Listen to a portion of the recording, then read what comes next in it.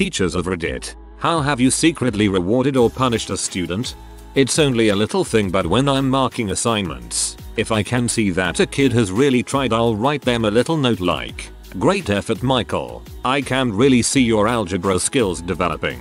You have come a long way since I started teaching you, and I know you're going to get a great grade at the end of the year if you keep working this hard." I think there's something really nice about a written note. I do this especially for the quiet kids who might not want me to draw attention to them in class, but it's my way of saying I do see you working hard even though you think you are invisible. I have a student this year who makes my life heck. She is blatantly disrespectful, nasty to me and classmates, and thinks I'm her personal waitress. Part of this is that every day she tries to hand me her work when I'm running around the room getting class started, but she does it in this manner that implies I'm her maid. I tell her every day to get up and put it in the turn-in box like everyone else. She be and whines until some other classmate does it for her. Thursday she left her extra credit, 2 points on her test, not that much, on her desk like it was my job to go get it after class. I threw it away. I'm not sure this is punishment as much as expecting her to follow directions, but I can't honestly say I would have done the same to other students. Small, petty justice, but I did it nonetheless.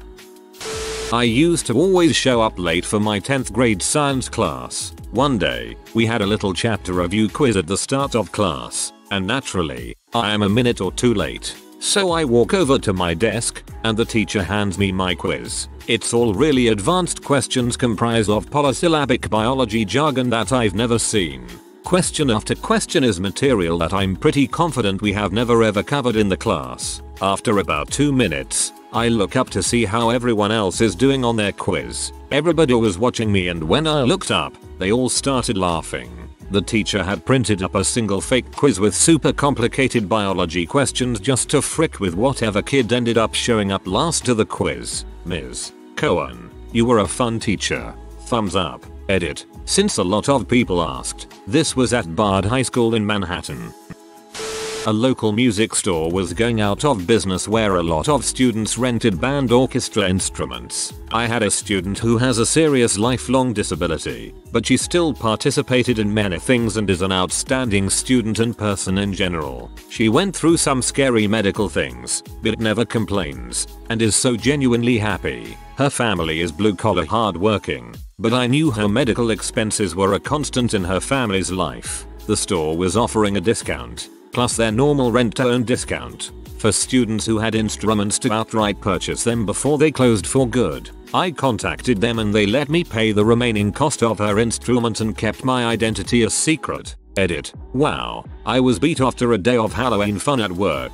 4th graders in full costume at 8:15 AM. Yikes. And it is crazy to see what I woke up to now. Just for your information, I am a lady music teacher. Thank you also for the gold. I am glad so many people had wonderful experiences in music. My minus R is to please support and demand your local school district fund music and art other creative programs properly due to unfunded mandates, funding disparities, and them seeing how special areas do not fit neatly into Common Core evaluations. Programs available for students are continually at risk.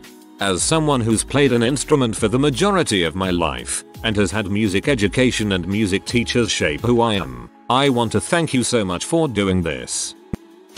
Had a kid who was working a job late into the night in order to help his family while trying to finish his senior year in high school. His dad had been laid off and his mother was disabled, so they were barely making it. He told me that he worked late into the night and he had to miss days of school, too. He did the best he could in my class but just couldn't pass after missing so much class. He was a senior and a good kid who needed my English class to pass. Figuring that the kid's life was already hard enough, and that his family was struggling enough, I secretly added some points to assignments he hadn't done so that his final grade went from a 50% to a 61%, just enough to pass and graduate. I don't like giving away grades, and I never told him. He just thought he had passed.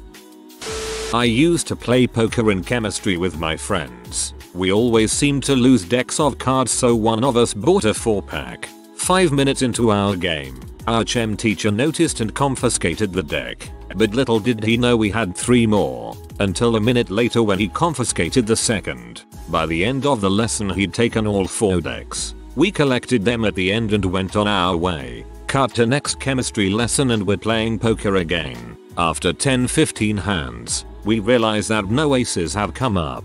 We looked through the deck and only counted 48 cards. Bit of a pain, but we had 4 so we could use the aces from another deck. Except none of those had them too. We looked up at our teacher and he was waving 16 aces at us. He said if we didn't all pass our upcoming test, he would give the cards back to each of us at parents' evening with our parents present. I was the student in this case. At the very start of 10th grade, my mother was in a motorcycle accident where she should have died. Ended up in ICU, various hospitals, etc. for over a year. Meanwhile I have arthritis, so I get sick easily. Psoriatic, genetic. During the 3rd term, I was sick for a week, on top of already being behind from getting 2 hours a night to work on assignments because I went to visit my mom daily. I go to my European history teacher to explain it, and he immediately dismissed all my missing homework assignments for the term because he knew I was an excellent student who didn't deserve a poor grade for this. His words, not mine. I owe that man my 1B+ from that year, and he's been a major reason that I'm so motivated to do well for the rest of my high school career, along with my mom still being around. It makes all the difference in the world to have a teacher like that. I had a parent who was diagnosed with a terminal illness in high school.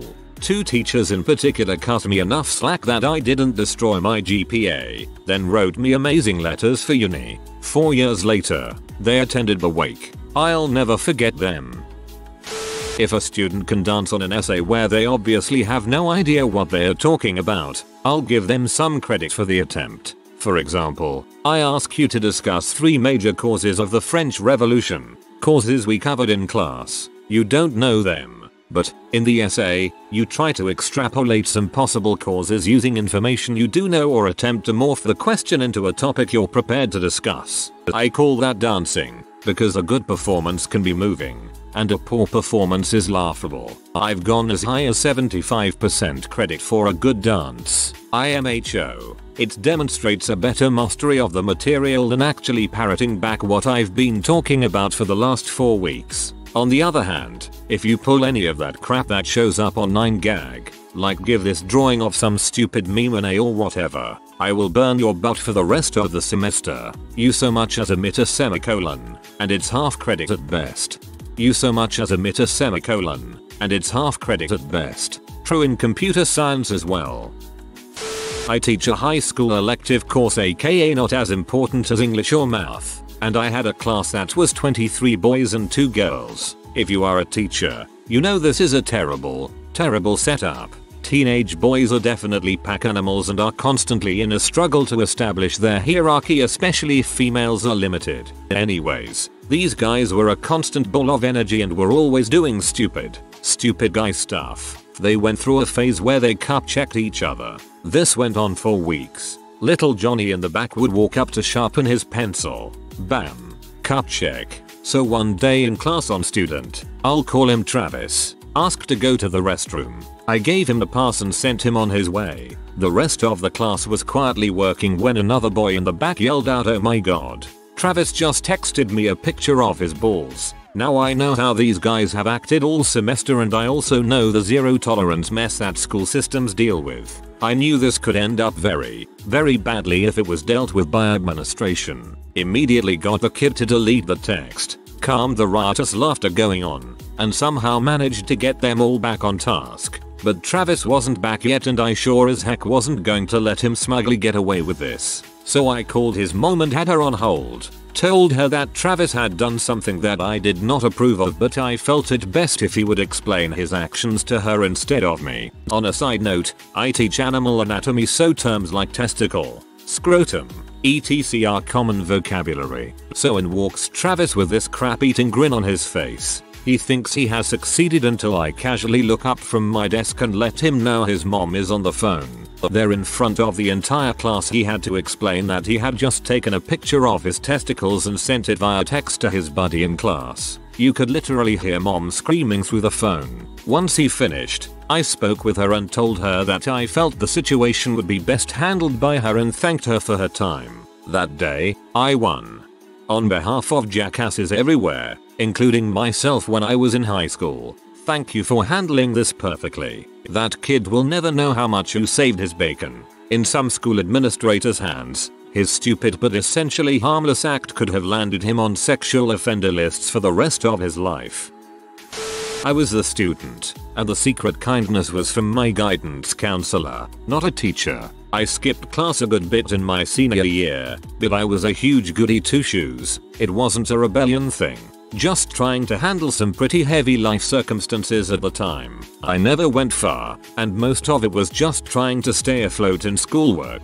I got caught skipping class one of those times. I was hiding in the school auditorium studying for my math exam later that day while my friend worked in the tech booth. This was the second time I'd been caught skipping that week, and since I was a girl and my friend was a dude, the teachers who caught us were sure we were up to something a little more devious than studying. They made very clear that I was in huge trouble, and that my guidance counselor, who knew me and what was going on in my life quite well, would be called. When she came in, she looked terrifying and told me I would have to come to her office because this was such a big offense, and told the other teachers that I'd be punished to the fullest extent. I was appropriately shaking in my little goody two-shoes boots, but when we got to her office, she dropped what was apparently just an angry act, and quietly told me that I could stay in her office and finish studying for that math exam for the rest of the period, and essentially just kept watch for me the whole time. That moment really stuck with me, and the rest of her kindness throughout all of high school absolutely got me through a few of the shittiest years of my life. Kids who misbehave aren't always frick-ups. Man, great teachers and mentors can keep sight of that and really make a difference. I was appropriately shaking in my little goody two-shoes boots. That's such an awkwardly funny sentence. You made me smile with that. I'm not a teacher, but this happened to me. Long story short, my jackass father was trying to have me taken away from my mother. He contacted my guidance counselor, SP, and I am still not sure what their arrangement was. All I know is that she started pulling me out of class and buying me candy and comic books, and she kept asking me weird questions about my home life. Before too long, she called me to her office and had a stack of 12 comics on her desk. Every Marvel and DC book that came out that week. She told me they were mine, but first I had to talk to her social worker and tell her a few small lies about my home life that would add up to me getting forced to live with my father. I told the social worker what was going on, and she called my mom, gave me the comics, and sent me home for the day. Never saw the guidance counselor again. Whoa, that's fricked up. When I was in 9th grade, I had a principal named Dr. Ridgway. My life was just a big ball of crap. To be honest, I was bullied, living in a H motel. It was trashy, that we couldn't afford, and I self-harmed. Dr. Ridgway went above and beyond for me. She obviously had to get the bullies, and she did. Anytime I felt the urge to self-harm, in school, I was in her office. She would let me sit outside the building and listen to music so I could calm down. And if it got too bad, I was allowed to call mom and go home. No questions asked. The most important thing she did, she asked for the people who donated a lot of money to the school to help pay for us to live in a motel for another week. She did that 3 times till we got on our feet to live in an apartment. I've never had a teacher school worker mean so much to me. I need to go visit her soon. I have a little activity called secret compliments that I often do when I'm starting up or taking over a new class. It's a good way to get to know the students and also just try to increase the positivity in the room. Well, one time I got a bad vibe from a class right away and I could kind of tell that all the other students disliked this one kid. Well, I did the secret compliments game anyway, where all of the kids write down nice things about another randomly chosen student and then I read them at the front of the class. Sure enough, the kid who had to write a compliment for the class pariah wrote a nasty message instead of a compliment. I changed it on the spot to a nice compliment without anyone knowing, except the kid who wrote it of course, and I made eye contact with him the whole time I was reading. I also purposefully saved his own compliment for last. to make him sweat a little and wonder if anyone had written anything nice for him, or if I was going to read it. At the end of the class I took him aside and privately told him that he had a new homework assignment, to write 10 nice things about the class pariah and give them to him personally, and that for every other kid he could get to do the same thing, I would give both him and the other kid a candy bar, but not to tell anyone about the candy bars or that I told him to do it. I'm a strong believer in the fake it till you make it school of thought. The next day the class pariah had like 100 nice notes, which I of course read and checked over first, and I gave a sack full of candy bars, Coffee Crisp, I love Coffee Crisp, to the other guy to distribute. He got to see how much nicer it felt to be nice and became somewhat of a class leader. Maybe he was before I came in, but I like to think I had some positive effect on him. The year was a rough one right from the beginning. I was teaching 4th grade and within the first week I had 3 or 4 major incidents. Seeing this group needed bonding, I found a bicycle repairman who had a bunch of bikes in front of his lawn. I arranged for a bicycle field trip along an old railroad grade that had been paved and paid the $3 each to rent the bikes for the day. The old railroad track had a slight upgrade in it so the kids would have to keep pedaling, not getting too far in the distance. So they didn't get too far ahead. I positioned an adult in front with me in back. We were dropped off at the beginning of the trail when the bus driver said, "I'm not going to be sticking around waiting for you," and drove off. Oh well, I had a cell phone. Anyway, the kids were anxious to take off so I sent the parent. Only one volunteered. Off. Everybody took off except for one rather large girl who stood there looking rather confused. This girl was the source of a lot of the issues in this class. A princess of the first order and famous for her tantrums. I asked what was wrong. She answered, "I don't know how to ride a bike." She wasn't snotty about it but just factual. With the class riding off in the distance, I told her how to pedal while I grabbed the center of her handlebars. We both pedaled that 8 miles with me cajoling her, motivating her all 8 miles. It was at the last mile when she finally got the balance part and finished beside me. I dang near tore my left arm off that day, and every time after that when she started in on her princess act I'd hold my left shoulder as if it pained me something fierce. Finally in March or April she would look at me saying, "Mister, your shoulder can't be sore anymore." It was something we kept between us all year. Obligatory, not a teacher, but the kid who sits behind me in high school honors physics class is named Nico. Nice kid, funny, sarcastic, likes to joke and mess with the teachers, but knows when to shut the frick up. Teacher is named Mr. Thompson, old guy, late 60s or early 70s, and was teaching at this same high school when my dad was a freshman here way back in 1976. We've only been in school 9 weeks and I could fill a thread with stories from this class. Mr. T had already entered my top 3 favorite teachers list after the first class. His philosophy is simple: you respect me, I respect you. We took a test over vectors last week, which required the use of graphing calculators. 10 minutes left in class, and Nico is the last one to finish. Turns in test, goes back to seat, punches a few things in his calculator, then goes, "Son of a." He sighed loudly, then said, ridden with despair, "Mr. T." Already slightly amused, Thompson asked what the problem was. Nico had just realized that he had taken his entire test with his calculator set on the wrong mode. Therefore, all of his answers, it was safe to assume, were wrong. Mr. T took a minute to calm him down, then told Nico that he would grade the tests over the weekend and see what he could do, get the tests back Monday, and come to find out that Mr. T had gone through every problem on Nico's test, following his work on a separate calculator with it set on the same mode as Nico's was during the test, and graded it based on Nico's understanding of how to solve the problems. He still ended up getting a C, but it still shows the level of commitment and respect he has for his students. One quick Thompson tale: the girl who sits in front of me is a foreign exchange student from Finland, with a name that has a syllable transition seldom seen in the US. I believe her name is pronounced something like Pinya. The first class, Mr. T was having a few issues getting around her name, and finally said the following: "I'm sorry, you'll have to excuse me, but I'm very old, life is very precious, and I don't know how much I have left, so in the name of making an efficient use of that time, Until I can create space in my old brain for your name, I'm going to have to call you Fez. I'm not a teacher. When I was in high school, I had, for lack of a better phrase, a tumultuous junior year. I ended up dropping out and getting my GED. I was in band, photography, and all AP courses. I was a great student, but my performance really started to suffer, to the point that I had teachers pull me aside and ask if I was okay. One even tried to stage an intervention.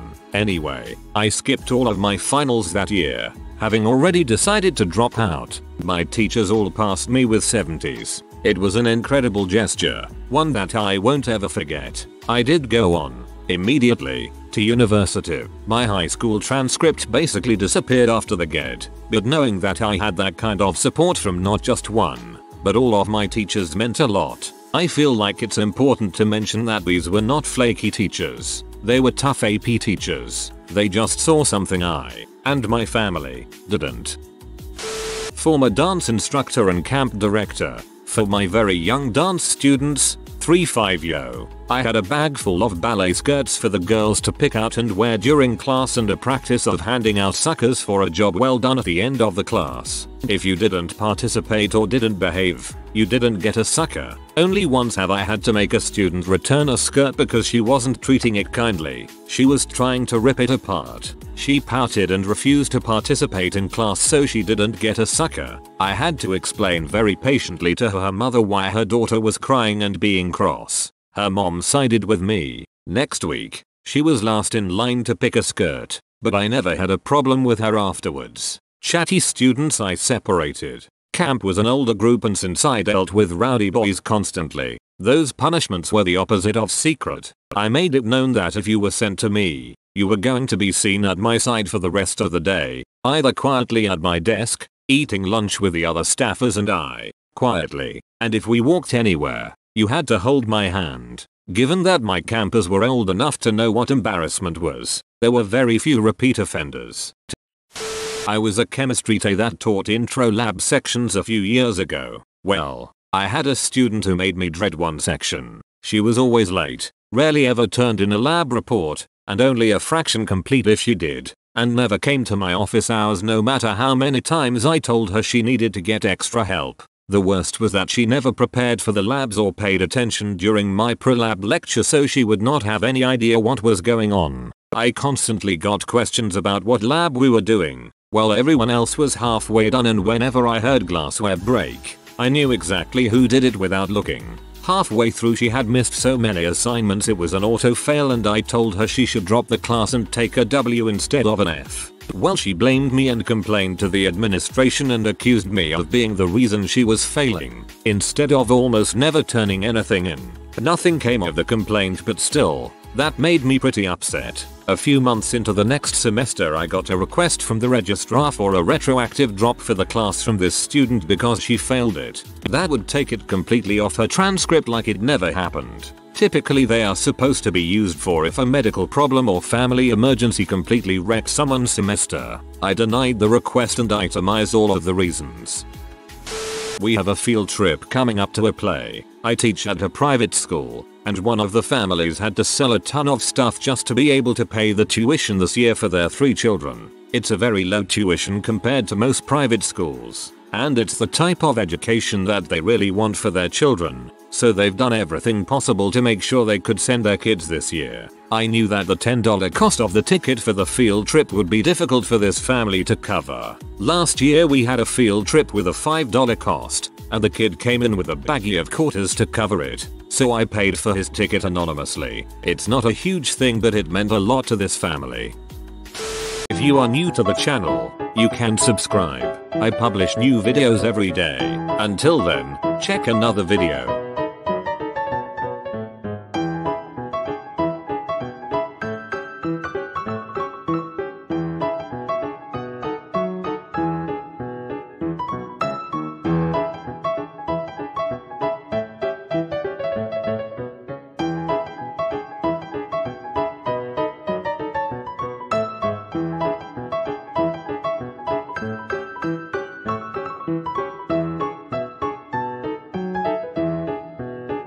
Bye for now.